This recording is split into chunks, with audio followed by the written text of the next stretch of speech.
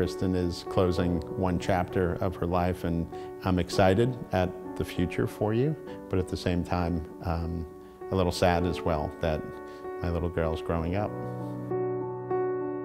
It's been such a journey, and you've really grown spiritually, and you're very involved with the church. It's just amazing to see you move on to high school. Watching you grow up and into the person that you are. Thanks, Mom. Still can't believe how smart you are. I'm gonna be sad to leave you, but I think that my time at prep definitely prepared me for it. One of the first things I noticed about prep, it's like one big family. Even on the first day of school, I was really happy that I was able to make friends, because that was probably what I was most nervous about. All of the teachers have genuinely expressed an interest in their students. They've inspired me to try new things. I've had so many favorite memories from St. Kevin's. Being with my friends every day.